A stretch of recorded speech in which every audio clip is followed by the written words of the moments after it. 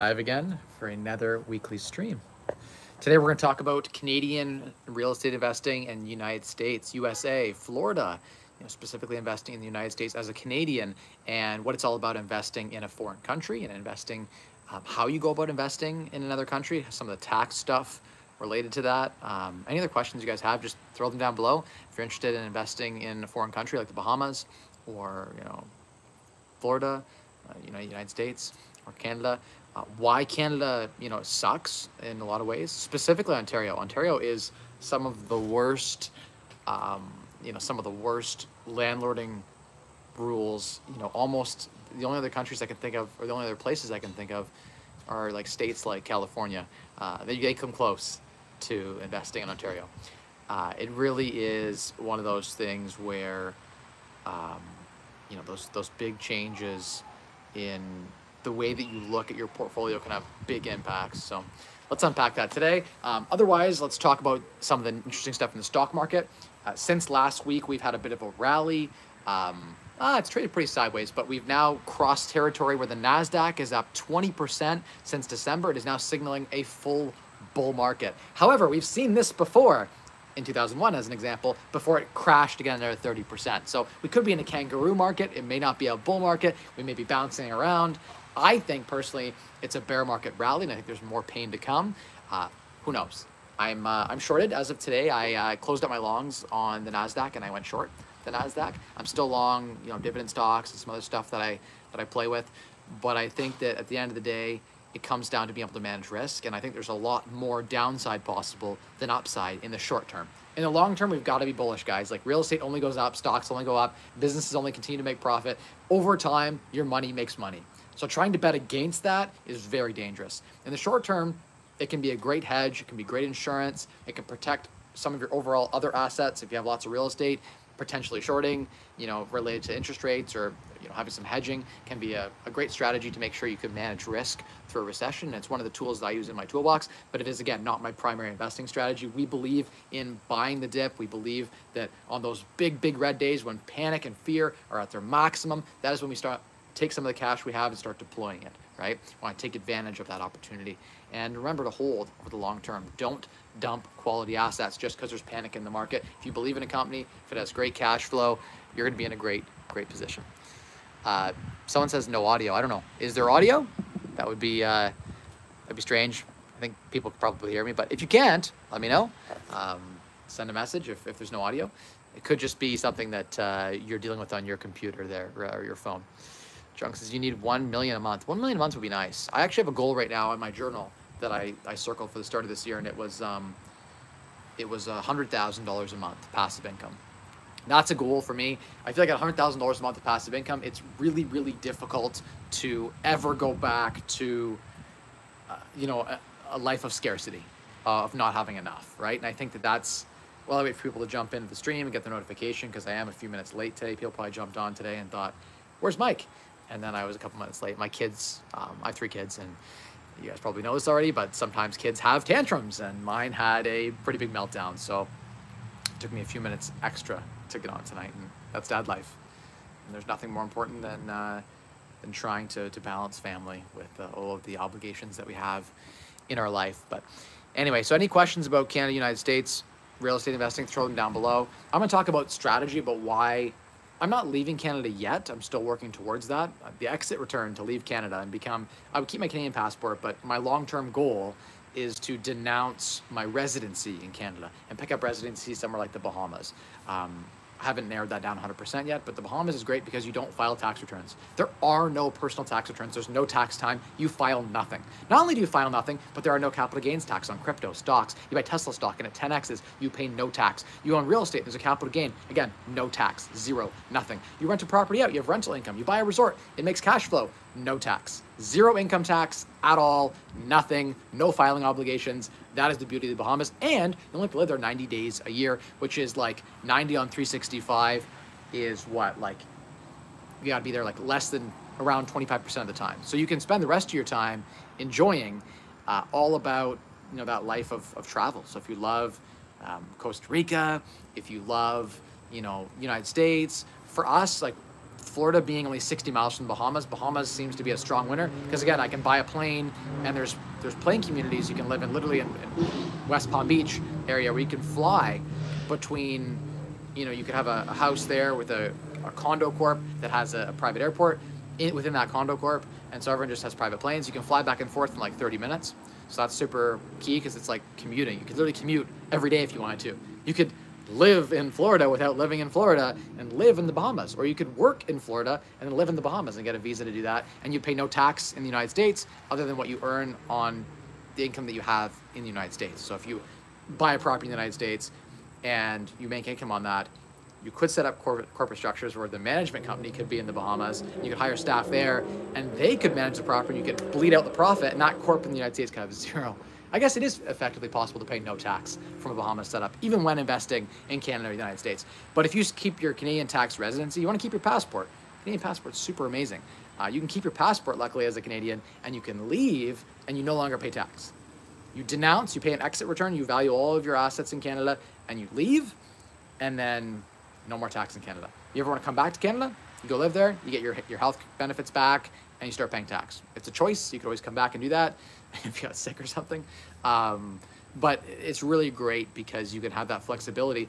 As an American, there's challenges. If they go to the Bahamas, the United States wants you to denounce your past, like you got to lose your citizenship entirely to avoid tax. So that sucks.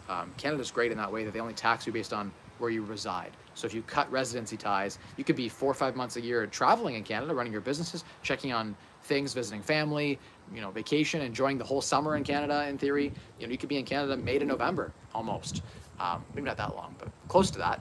And then spend a bunch of time in Florida and go between the rest of the other 7 months a year between Florida and the Bahamas. Super close. You just fly back and forth and be residing in the Bahamas and traveling for business and living your best kind of life. So I think that's an optimized system. Culturally, there's some really great things, that you can, as someone who's a Canadian, it's very comfortable to go to like Florida or the Bahamas because again, there's pockets of tons of Canadians, right? And you've got that no culture shock. It's all English, super easy transition. All the like Scotiabank banks in the Bahamas. So if you're already a Scotiabank in Canada, you just go open a private banking account in Bahamas with the same bank account. Everything is just super easy. Being at the same bank and all of that. So there's definitely some synergies there. Yeah. But I've got this goal. I'd love to hit it. I'm working close to it. $100,000 a month. If I could get a portfolio that yielded, say, 12%, that would mean I would need like $10 million at 12% return for 100 grand a month passive. It's actually not that big of a goal. Like these days, 10 million isn't all that much. It's not near as much as what it used to be. With the way inflation's been running, it's like 10 million is really like 5.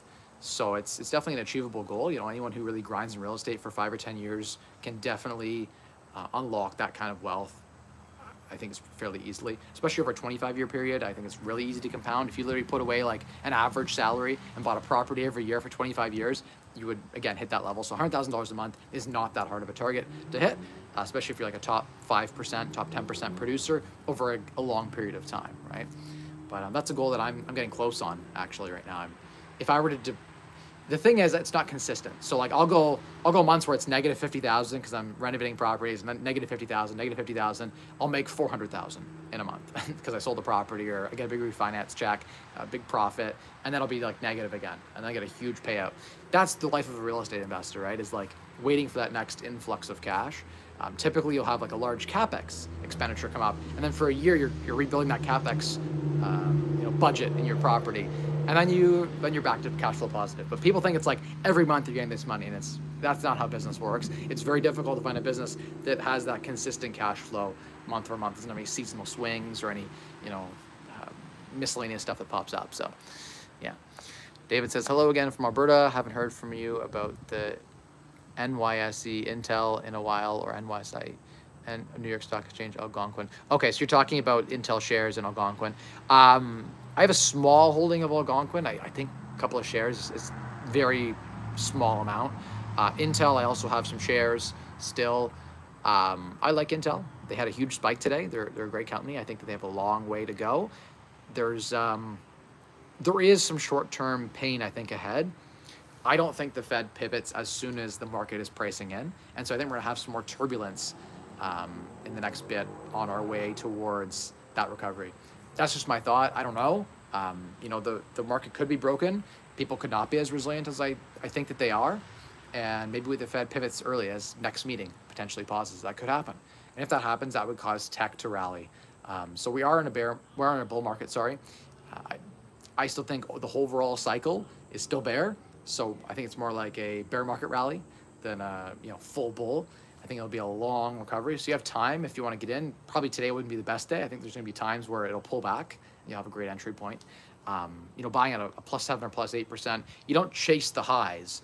You wait for a pullback. You wait for there to be fear, and that's when you buy in. You don't chase the high. You don't go after chasing the top, because you end up overpaying on those frothy days. So I'd wait for a pullback if it was me, but I love the company. They're, great price to earnings ratio. Will says officially a member. Welcome, Will. Thanks for becoming a member of the of my YouTube channel. As a shameless plug, I'm gonna throw this out there. There is now a subscription feature with my YouTube channel. You can click right into the YouTube channel and you can get in there, and we'll have some sort of benefits. As an example, you get a special chat when we're on the YouTube live. I may have a special stream maybe towards the end of the year for all the members. I'm gonna figure out how to do that so we can have like our own little private group for those who stick around. So check that out if you wanna join that. Jazz Raj says, do you think the housing bottom is here in Ontario? I don't know. I think the chance of a huge upside is unlikely.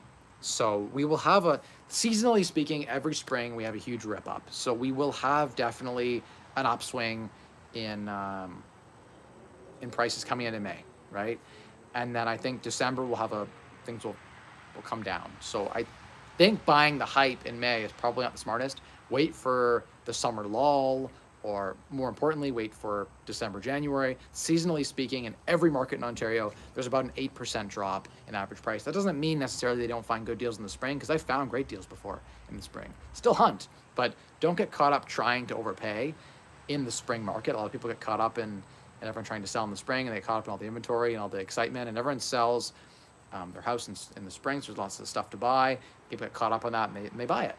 And then you're competing against all the people, all the families who have kids going to school in August and September, and they want to get comfortable and cozy for the summer. They want to get nestled in their new home, so they'll put their house up for sale now, and they'll buy something in May or June once they've sold their house. And so that peak, you're competing against a lot of buyers that then fall off in the winter. No one's moving at Christmas. No one's putting their house up for sale when it's dreary and sleet and snow and rain. So that's the time you want to be buying, because the houses don't look as good, they don't appraise as well. Just in general, prices fall. And so I think if we're going to predict a bottom, it's probably between October and February. More likely narrowed in between end of November and probably January.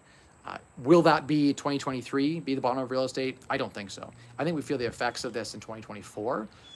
It's a lagged industry indicator, and real estate tends to be after the market pivot. So it remains to be seen. I don't know. I continue to buy properties, but not as aggressively as I was before. Because again, I would much rather miss out on 5% appreciation than buy something and lose another 5%, right? The fear of loss is much more painful for me. And so I'm all about risk mitigation, and that's super important to me. That's why I would say, in general, continue if you have some cash, you can buy a couple properties, but don't deploy all your cash right now. There will be more opportunities to get into better deals in the coming months and year, I think. That's just given past data, right? Like 2007, as an example, the bottom of the real estate market after the full collapse came in 2011. The end of 2011 was the bottom of real estate. So if you're in 2008, we're like, you know what, I'm just gonna wait 3 years. I know that real estate, it fell like 25, 30% in most markets. So like we had a big drop and everyone's like, buy the dip. People who bought the dip actually lost money until 2011. So don't get caught up in the hype and feel like for that next 3 years, they made nothing. They actually lost some money. Unless they bought smart, which there was a lot of that happened. I would have loved to be an investor in 2008. I'm not old enough for that, but this is my chance, my 2008, I'm hoping. And, I think Ontario has more pain to come yet. It is possible that we've hit close to a bottom. Do we bounce down a little further? Potentially. Do we trade sideways? Very likely. Are we going to just rip up again? No, I don't think that's likely. Could happen. Don't think it's likely. So we'll see. I was thinking about getting into a pre-construction condo closing 2026. I don't like pre-construction condos all that much because, again, you're just speculating. There's no cash flow. These condos are $800,000 in Toronto, and they rent for like $3,000 a month. Like, there's no way. $4,000 a month? No way. You need 1% rule. So if the condo can rent for, if you're paying $700,000 for the condo, if you can rent for $7,000 a month, then that would be something I would definitely get into.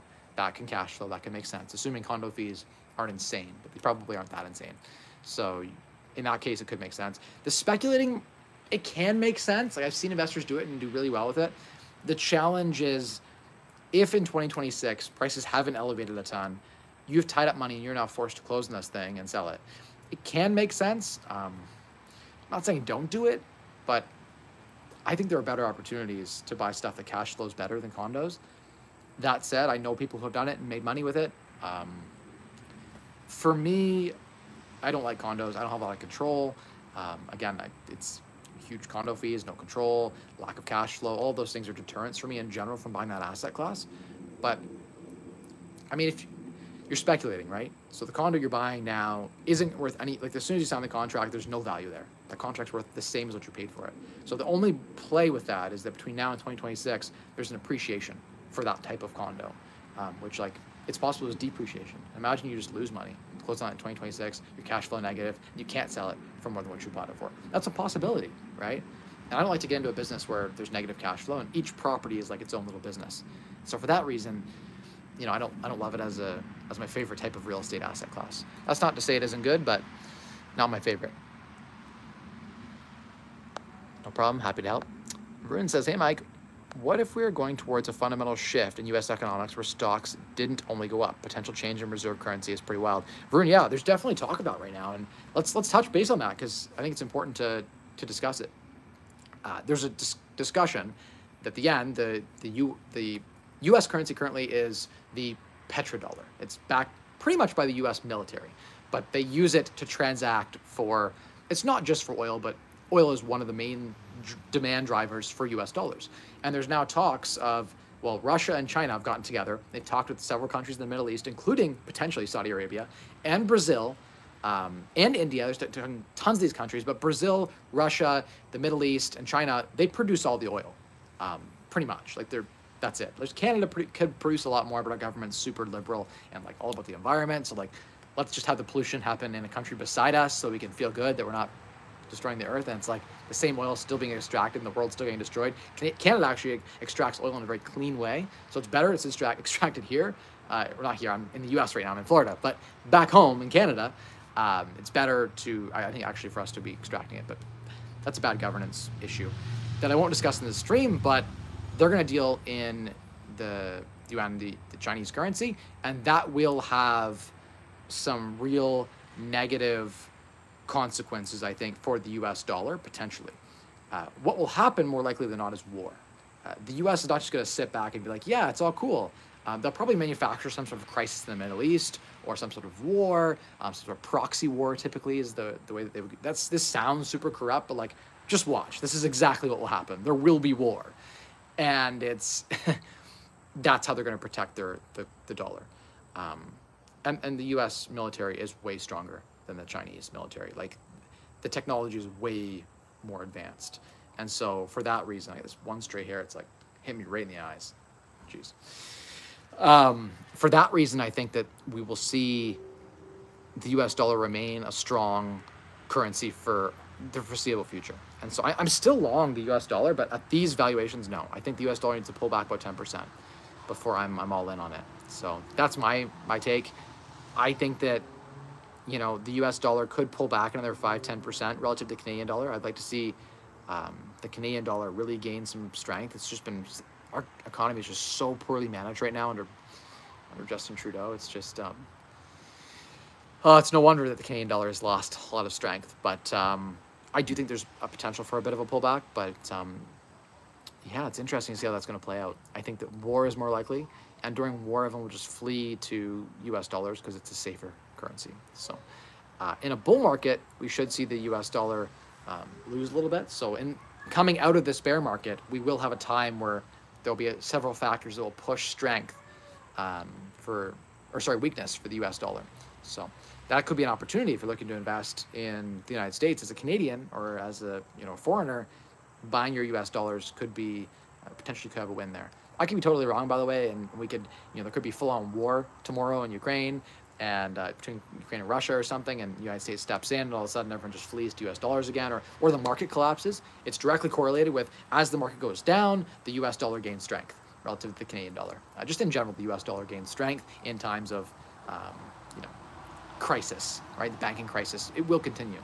There are more doors to knock on yet. I don't think we're completely done with this crisis. So, again, coming from just December to now, the Nasdaq's up over 20%. I think that's a great bull run. We've had a fantastic run. Today, I put shorts back on, so I'm shorting the Nasdaq. That's because I believe we're gonna have a pullback. Are we gonna retrace those lows that started this year in January? I don't know.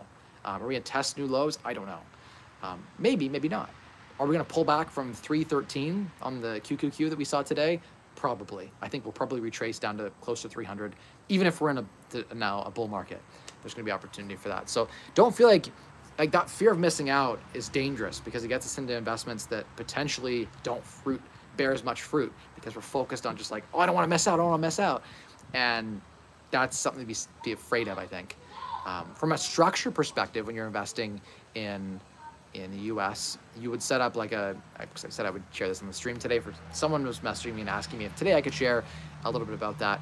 But the best structure, after talking to like half a dozen lawyers, if you're gonna stay a Canadian resident and you don't want to be double taxed, you need to get a credit for all the tax that you pay in in the US. You're gonna have a US LLC that's gonna roll up into like a Nevada or a Wyoming C Corp and LP-GP structure. And the GP is going to be like 0.1%, and the LP is going to be like 99.9% of your portfolio, or of the ownership of, said LLC, which is then owning the properties. And every so many properties, you will open another, if it's in Florida, another Florida LLC, which will fold up into the LP-GP structure, which can then be owned by your Canadian corporation or yourself personally, depending how you want to do it. If it's an active business, like Airbnb is considered an active business with management.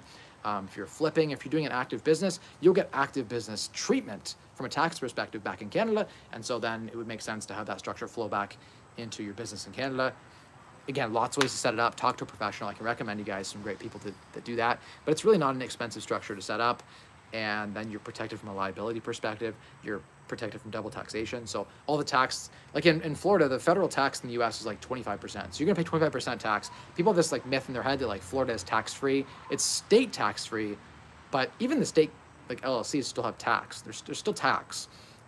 It's better than Canada, because Canada is like 50% passive income tax, and actually 55% in some cases. It's better, but it's not completely tax-free. So I just want to get that through people's heads. Florida is great though, as an example, because you can go and just jump the rent up as much as you want. It's a lot like Alberta in that way. So there are some great things about Florida that I really like. Again, it is really one of those things where, for me, it's about building a resilient, diversified real estate portfolio that fits the lifestyle. And there's some really good demographic trends for investing still in Ontario. We have a lot of immigration, a lot of foreigners, and they come into Ontario to be with people who are their family and their friends. And we have a really good mix of ethnicities in and around the Toronto area. As an example, even London's getting a lot more diversified. And that's good, because we're going to draw more and more immigrants. There'll be an issue where supply-demand is out of balance. It will drive housing to new levels. Canada has 1 million new people that immigrated. That's like 3-4% of our population in 1 year. We keep that up, half of Canada is going to be immigrants in the next like 10-15 years. So that's good. Canada's growing. We're one of the biggest countries in the world. We have some of the most natural resources. It's a beautiful country. It's a beautiful topography. It's got bad management, but it's a beautiful country with a lot of opportunity. So for that reason, I love Canada. I'll always have a portfolio of real estate in Canada. I probably won't reside in Canada long term, more than likely. I love Florida. I love the culture in Florida. I love the capitalist mindset. I love that there's like 1,000 different buildings for sale that you can negotiate on, whereas in Ontario, you have like 2 opportunities to negotiate on. There's just less. And the cap rates make way more sense here. In certain parts of Florida, you can literally get like 80,000 a unit. In Central Florida, you can get 50,000 a unit. They have 40.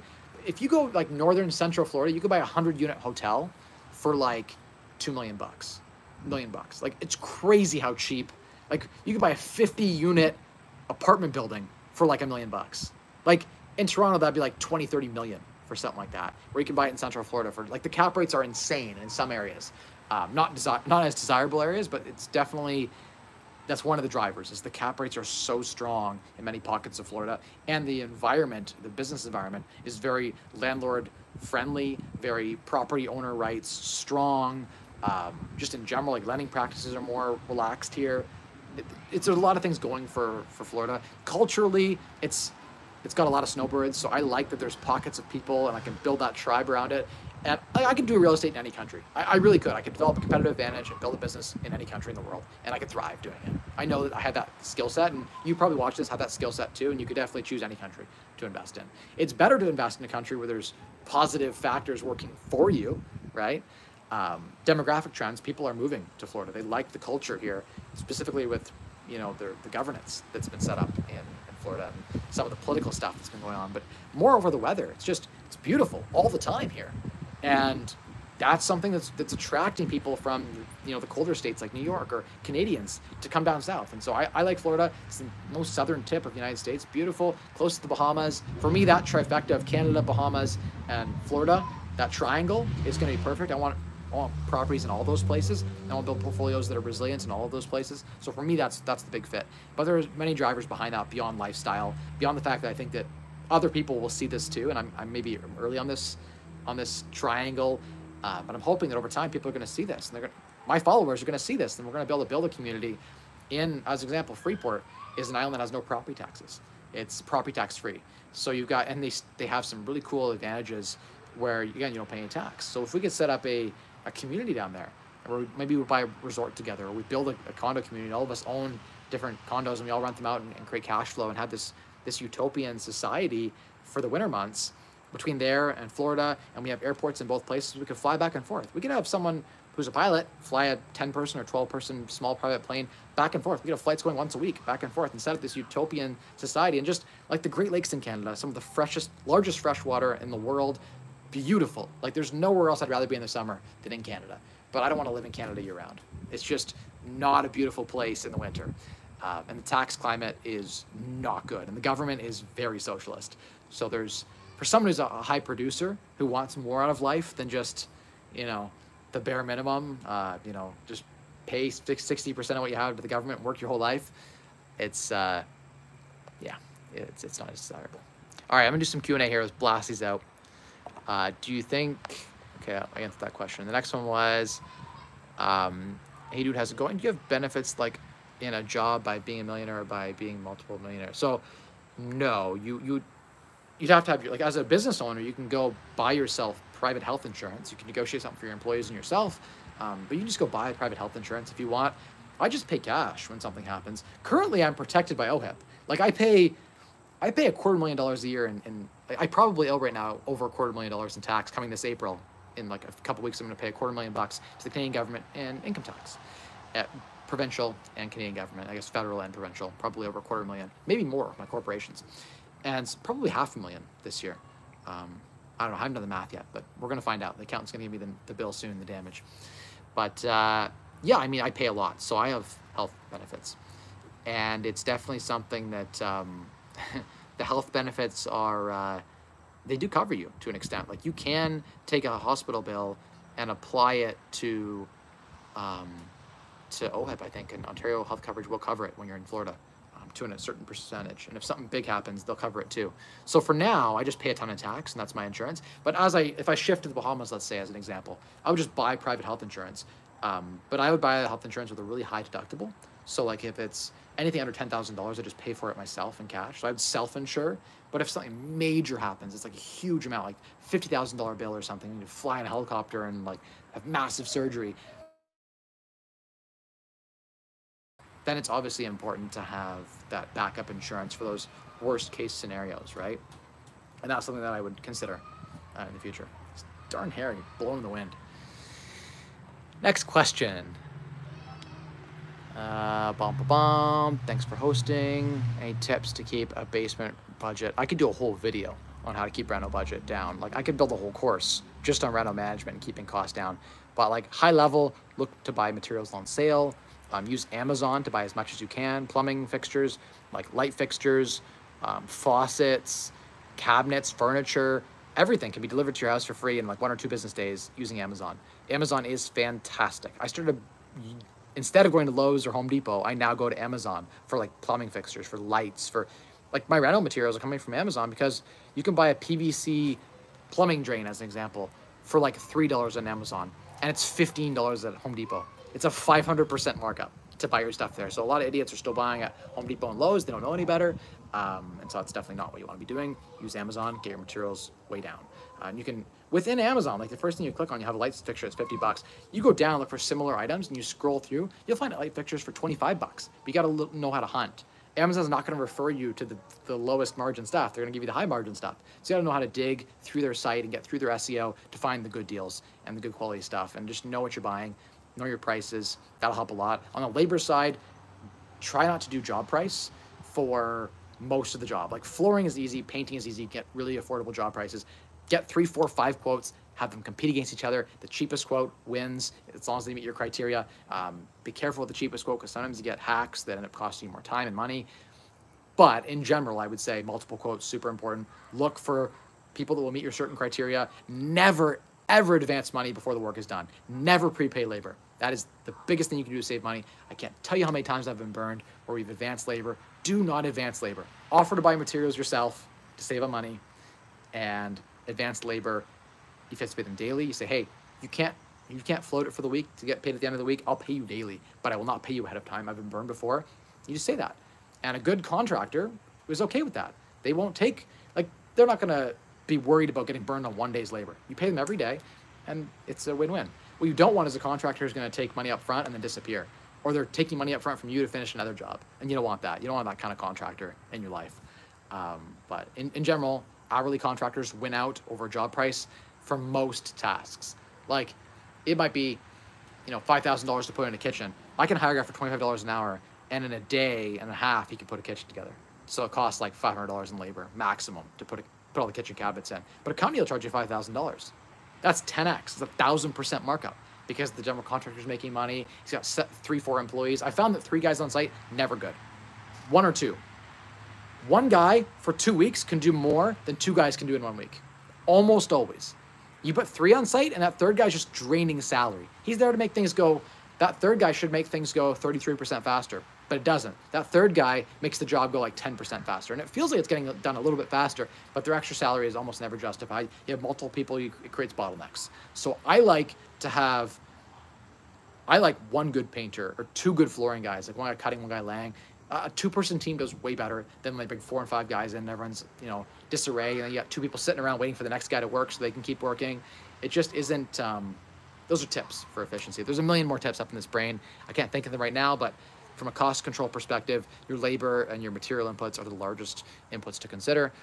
Don't drag the project on too long. It's important to keep things moving every single day. So that's something that I would consider is I would never take a day off on my site. There's always something happening on the site every day. I try to block in so that someone's working, something's happening on the site every day, even if it's a little thing moving forward. Because if you take breaks on sites, I've seen people take 1 year, 2 years to do flips where they're doing a lot of the work themselves, and the carrying costs can be huge because then you've lost the opportunity cost of all that rental income. So don't delay the project so much in the pursuit of trying to save money. But saving money is important as well. It's like a 1-2 punch, but you want to use both levers. Hope that helps. All right.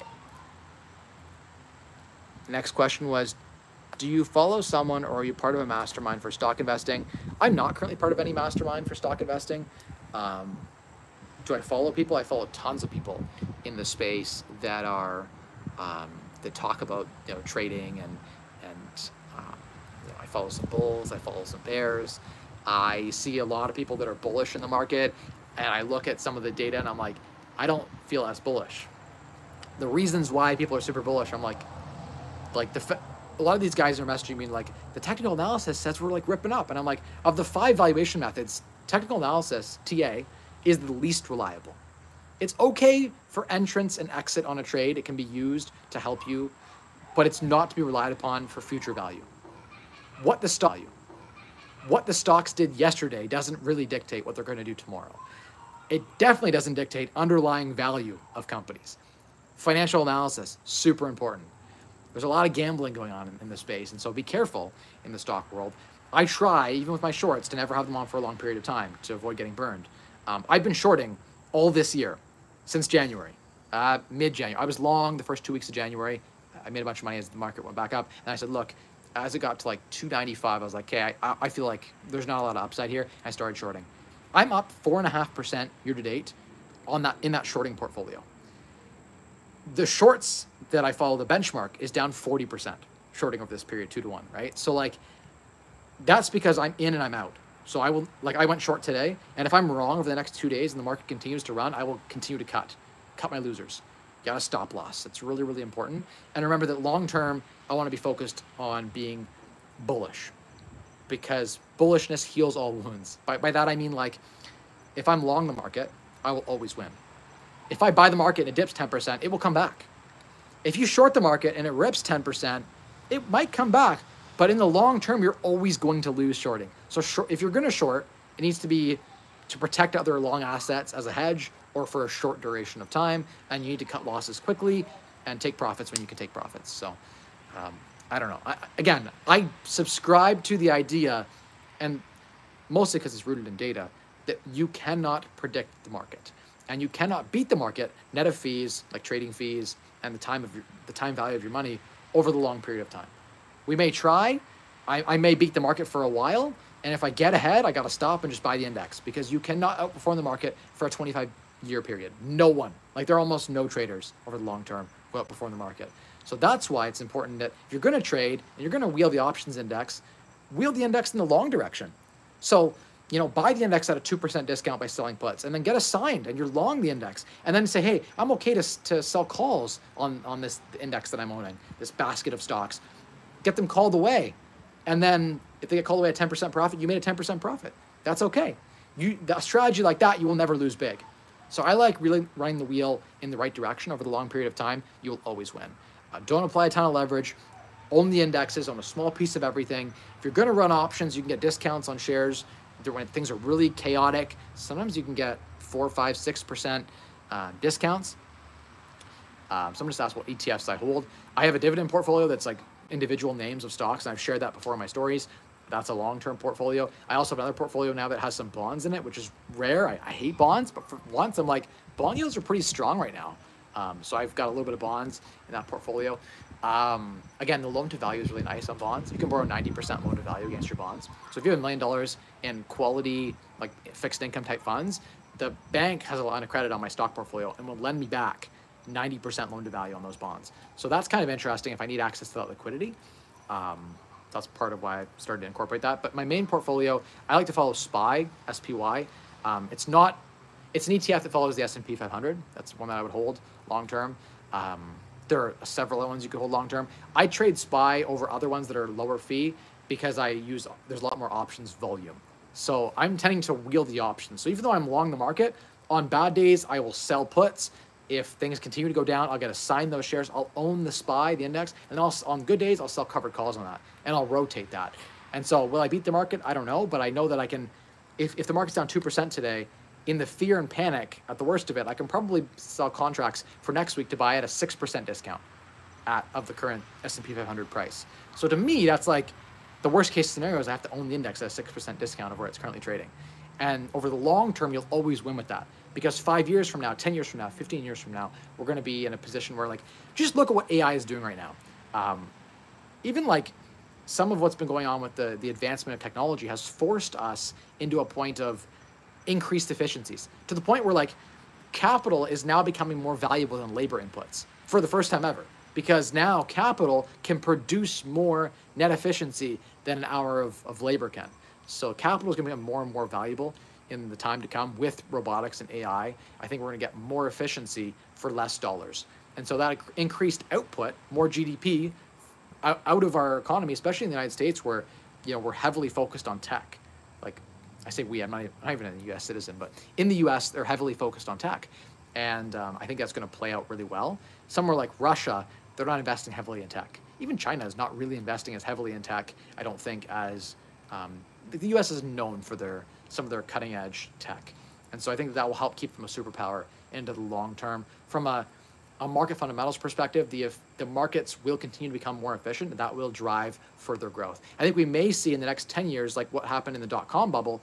It's very similar, a lot of parallels between what happened in dot-com and the internet and what's happening now with AI and the whole, I guess, partly related to the chip shortage too, because you need chips to transition to a smarter, more efficient economy. And I like, in some ways, that it can be more efficient. So if you don't own the index and you're not a capital owner that owns a percentage of this tech, as these businesses implement this tech and lay people off because they don't need those people anymore, and we have to retool our brains to become users, or what you call an AI whisperer. If you're an AI whisperer, if you know how to run prompts into AI to get it to do things, then you'd be valuable, right? And so that's how we're gonna have to retool our society. But a person will now be able to produce much more. Just as in the 1990s, they said, everyone's gonna get fired because computers are gonna take over everyone's job. Well, we just used computers as a tool. We're gonna use AI as a tool, right? And I think that will allow us to produce more. Computers let us produce what 5 employees could produce, now 1 employee could produce, and we got way more efficient. That's how we're able to drive more value into GDP and into the economy, and how these businesses became more valuable. Over time, I think that will continue to happen in the next 10 years. There's going to be a crazy bull run. Like an insane bull run is coming in the next decade. It will take me, I'm hoping, to 100 million over the next little while. So don't miss out on the opportunity to be investing in tech and in real estate too, to be honest. But just getting into the market is super important. All right. Next question. Someone who does not have a lot of capital, say $250,000 in savings. That's great, by the way. It's not nothing for down payment. How much capital could you look to put in real estate in the next few months versus waiting for November, December? Yeah, I mean, if you don't have as much capital, Andrew, I think that we're talking about investing in REITs as a place you could invest without having the down payment. But you could also put your time in and build a small side hustle real estate business where, you know, you're buying properties and you're bringing money partners on. You don't even need money to buy real estate. You just need to have the skills. And if you have the skills to buy and you want to put the time in, well, then your time has value. And so that's super important, I think, for building out a real estate business. So you could definitely invest in real estate without having a ton of capital. You could look to partner with other people, and that's how you could scale your portfolio. But yeah, I would say if all you have is one down payment, you're looking to buy one property, look for a really good deal. Like if the best deal, way under value, hits you in the face now, awesome, buy it. Who cares if it's at the peak, because it's a great deal. I think there'll be more of those kinds of deals you'll find in December of this year, into the slow season. So that's my thesis on this. Have you, or always do you get construction permits? It holds up so much time. So it depends. I have a project right now as an example where we took a roof off the house and put an addition on and tried to duplex, and it's been a 2-year renovation. The engineers and the city went back and forth for 9 months where nothing happened, stop work. So I know exactly what it's like to battle with permits. I got lots of experience with that too. Where I can, I try to find projects where, as an example, in Ontario, if you're doing flooring, painting, a vanity change out, and you're not changing the plumbing, you're just, you know, taking the vanity out, putting a new vanity in, taking the toilet off, putting a new toilet back in, changing the trim out, even windows. If you don't change the size of the window in Ontario, no building permit required. Doors, you're not changing the opening, not changing the header, no permit required. Kitchen cabinets, you rip the kitchen cabinets out, put new kitchen cabinets in, put granite in, new appliances, no permits required. So you can do a lot. As long as you don't touch the insulation in the walls in any way, or any structure, you don't need permits. If you're not trying to change the use of the building in any way, you're buying something and you're working with what's already there, that's the better way to go.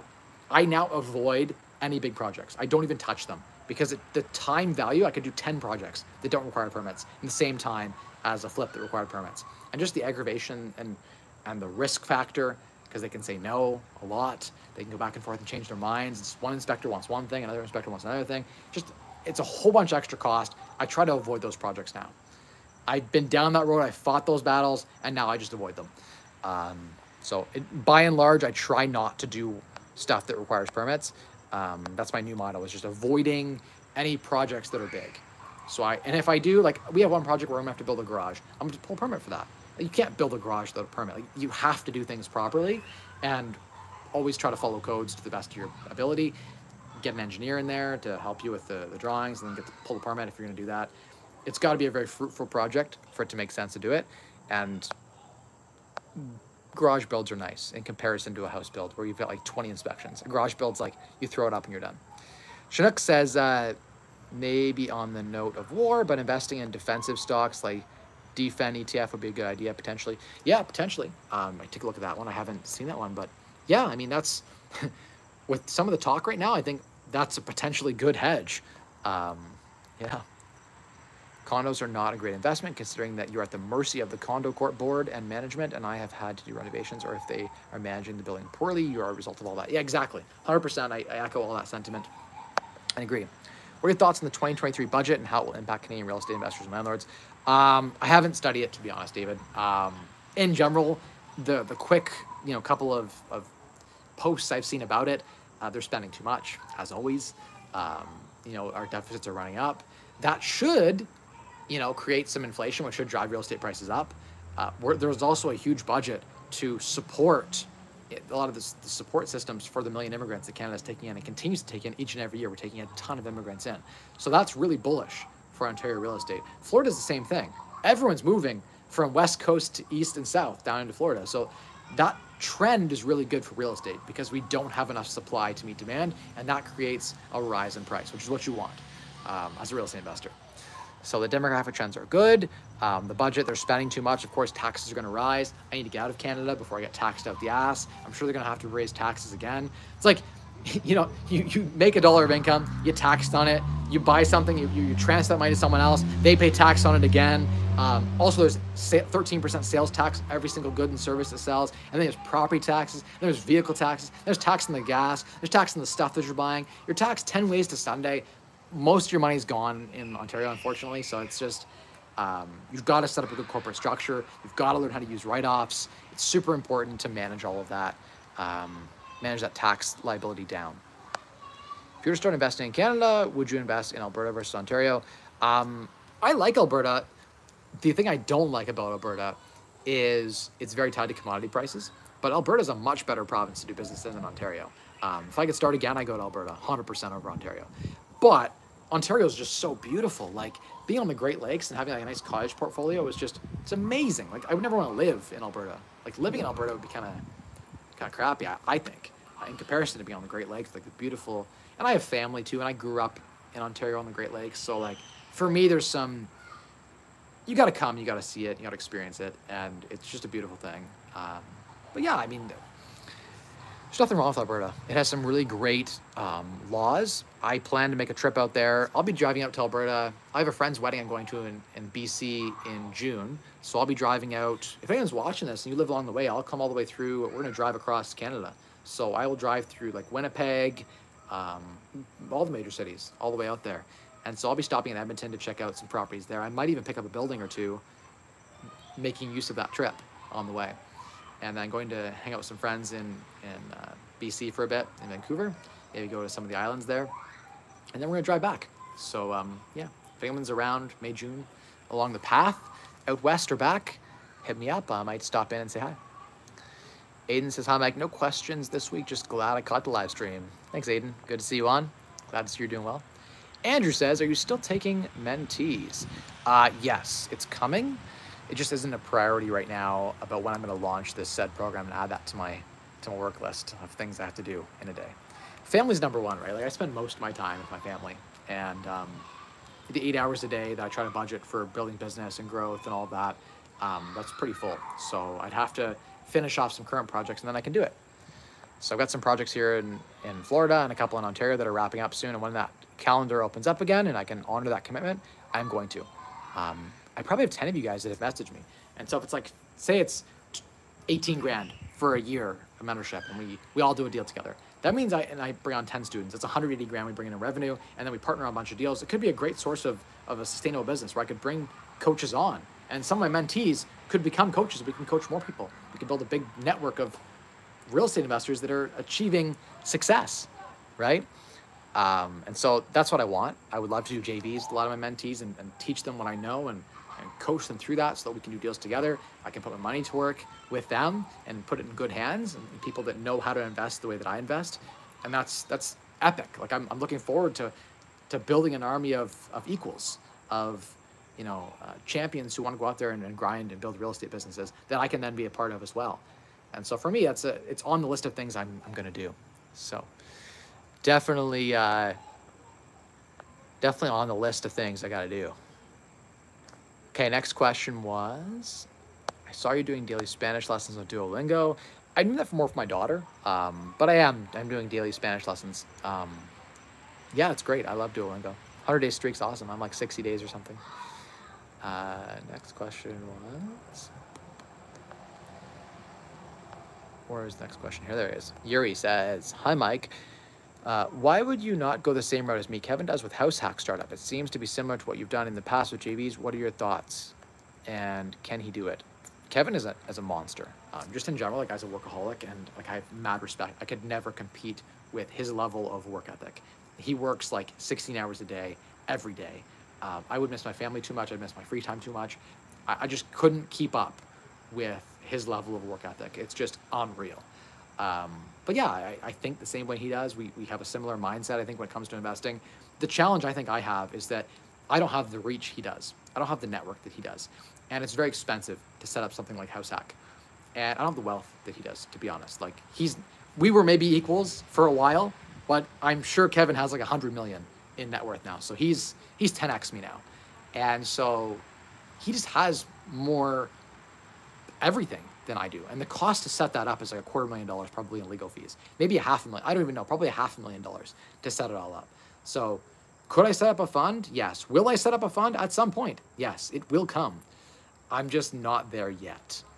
And some of that's mental. Some of that's just like I don't have enough deal flow right now. I don't have the teams built to do something like that yet. I don't have the capital raising ability that he does. Like his network is just huge, right? But yeah, something like that will come. There will be a Rosehart Capital fund at some point that you'll be able to invest in.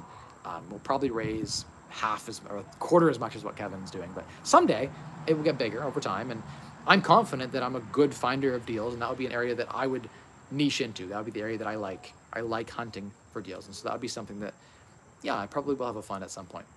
Ideally, it's more of a private fund where I'd like to not be accountable to the investor on each individual project. How do I say that? I'm accountable to the investor, but I don't want to have one investor for one project. I want 100 investors that are investing in all of my projects, and the overall yield gets paid out a fixed return to the investors with some variable upside based on performance. And we just have a pool of capital, and I can hunt and do whatever I want with it. There's no investor I have to please, or like, do we take this deal on, do we not? It's my call, and we move on. So that would be the ideal type of fund that I would set up. But again, those funds are very expensive to set up, and they're expensive to manage. You got to be doing a lot of volume for it to make sense. If you just do like 5 or 10 deals, it doesn't make sense to have these funds because there's $250,000 to set it up and tens of thousands in compliance with SEC or whichever other bodies depending on how you register it, in Canada or the United States. But definitely in the long term, it makes sense to do it, and I should. I probably will, but not right now. Again, I'm torn. Some days I wake up and I'm like, if I literally sold everything today and just did like a Rosehart Capital private lending firm, and all I did was just fund deals as a lender, and I just took like a 12% yield, let's say, and maybe I set up a division that had some consulting, so I could consult on projects, and maybe I set up a division that does the appraisals on the evaluation on all the properties and projects we lend on, so I can make a fee on every deal we funded. It's like, David, welcome to the Rosehart Private Access. Thank you for becoming a member. That's super awesome. It's the first step to unlocking more private access to me, and eventually into some sort of private stream or mentorship potentially. So thank you for purchasing that. That's cool. YouTube, just go to my website and you'll see it. Sure, I'll make you a moderator. Why not? Let's see if I can do this here. There, I made you a moderator. Welcome. Now, I lost my train of thought there. I don't even know what I was saying anymore. Lost the train of thought. Next question. It's a good strategy to turn $500,000 into $3 million in 4 years. It's actually not that hard to do. The way you would do that would be finding deals that are really well valued, undervalued, and so they're really well priced, and getting in there and adding value to those deals, then selling them or refinancing them and recycling the capital onto the next one. As an example, if you have $500,000, you take $500,000, you buy a property that's $500,000 or $450,000 and $50,000 in renovations. And that $450,000 property is now worth $700,000 when it's done. After closing costs and fees, you're into it for, say, not 500, but let's say 550. You sell it for, 700. You have some closing costs, 650. You made 100,000 profit. You now have $650,000 cash after deal number one. Then you take that and you buy two more, and maybe get some better financing on one of the deals. So you take 100 grand that you just made in your profit, and you roll it into financing on deal number two. So now that's what you've tied up in that property. It's now producing cash flow for you. Over time, you'll get appreciation over the 4 years. Then you'll buy another property, do the same thing. You'll flip or you'll BRRRR. And the BRRRR idea is just that you increase the value in the property, you put a new mortgage on it, you take out your money, and you're on to the next deal. Hopefully the deal can produce enough cash flow that you then are able to take that refinance and buy another property and keep the snowball going. But yeah, it would have to be a full-time aggressive business, I think, to take 500,000 to 4 million. You'd have to be really putting in a full-time effort into finding deals, managing them, keeping the costs down so you get that maximum refi with as little inputs as possible. You'd be there on site, watching the properties and the projects. To completely outsource it would take a lot longer. Your returns go down as you outsource, right? It's more enjoyable to have outsource to the construction, not have to worry about anything. To make it truly passive, cash flow drops significantly, and operating profit from flipping also drops considerably. So a lot of the way that you get maximum profit is by leaning in and making your time investment to grow the yield. Anyway, I got to wrap this stream up. I'm way late. I started late today, and I'm way past. David, you have to link up with me on socials, and we'll see if we can connect. Free unit in Calgary for you if we have availability during your trip. Yuri, send me an email. I think we'll be going through there June and then coming back maybe towards the end of June, beginning of June, end of June. Hey, super chat. Thank you so much for the super chat, Anthony. Really appreciate it. It says, what are some of the best ways to negotiate cash for keys? What is the going rate to get someone out? So the rule of thumb I have when I'm trying to get someone out, if I don't want to go the legal route and I want to try to get them out just cash for keys, first thing I'll do is go there and say, hey, if their rent is, say, $1,000 a month, I might offer them $1,000 to start and say, hey, I'm willing to pay your moving costs to get out and help you find a new place. And I'll put the time in to help you find some apartments. And how much would you need to leave? And if you sign this document, once they sign it, they're gone, right? They're N11, N9. Get the N9 signed. It's more important than the N11, but I get them both signed. N9, super important in Ontario. They can't rescind that. So that's super, super important. Definitely want to, okay, I'll make you a moderator too. No problem, Will. Okay. What was I going to say? I lost my train of thought. I lost my train of thought. I was talking about cash for keys or something. Oh, right. Evicting tenants. So, not evicting tenants, sorry. Getting them out lawfully and having them willingly leave. I would say that a win is if the market rent, the prevailing market rent of the unit is, say, $1,000 a month, and the current unit is rented for $500, tenant paying $600 a month. This happens. Then your spread there is huge, right? You get like a $1,400 spread. But let's just say it's $1,000 for easy numbers. Let's say they're rented for $600 a month and it's worth $1,600 is market rent now. You got $1,000 a month you're losing every month if they stay there for market rent. So if you paid them $12,000 to leave, that might sound like a lot of money, 12 grand. If you have to pay 3 tenants, that's $36,000. You have to pay them the 3 tenants to leave this triplex. Just made up a fictitious property. But to get them all to leave, $36,000 is a great investment because you're gonna get that back in 1 year. Put new tenants in there at market rent, and in 1 year, you've gotten that money back. So if it's in less than a year, it's a great investment. Some people are even 2 years. So in that case, you could maybe pay $72,000 to get rid of 3 tenants and get the market rent up to what it should be, market rent. Get the unit rent, sorry, up to market rent. So super important to do that. That's the calculation I would use. On top of that, though, when you increase the rent, the building goes up substantially. A building with low rents has a low cap rate and may be worth several $100,000 less because of low-paying tenants. So when you remove the low-paying tenants, and you get the market's rent up to that point, and net operating income increases, not only do you get that money back in 12 months of cash flow increase now, but you also get a huge lift on the building. Typically, if you get those kinds of lifts, your building's probably going to go up by $200,000-300,000 in value as well. So you get that money back so quickly on your refinance or your sale that it just always makes sense to pay tenants out up to a year potentially to leave. It almost always makes sense. If market rent is much higher than what the tenant is currently paying, go give them cash for keys. It's a win-win. There are lots of other strategies you can use if they refuse to leave. There are lawful ways you could potentially change a unit and substantially from, say, a 1-bedroom to a 2-bedroom and do a renovation with a permit, and you can evict them doing a reno eviction. And then, anyway, I won't get into some of the details, but you can get a paralegal to help you through that. But cash for keys is a great strategy to get out a tenant in its lawful way. It's a win for the tenant. The tenant gets an influx of cash. They may have never even seen $12,000 in their life before all at one time. So you bring them $12,000, that's huge. Do not pay them until they leave. That's super important. I've paid their new landlord before, but I will not pay them until they have fully moved out. That's just a policy that I have. When the moving truck's there and their stuff is out, money right there, there they go. They can have the money. Some people pay half when they sign the N9 and the N11, and they pay half when they move out. Those kinds of strategies can be good, but they can try to rescind the N11. N9, they cannot back down on. And I also will just take my phone out and take a picture while they're signing it, so they can't say they didn't sign it. They can't say it wasn't duress. I would sometimes turn turn your phone on, try to record it, to make sure there's an agreement on the side stapled to it that says, hey, I'm giving you this amount of cash for your agreeing to leave the property. Boom, done. All right, let's link up, guys. Looking forward to chatting again soon.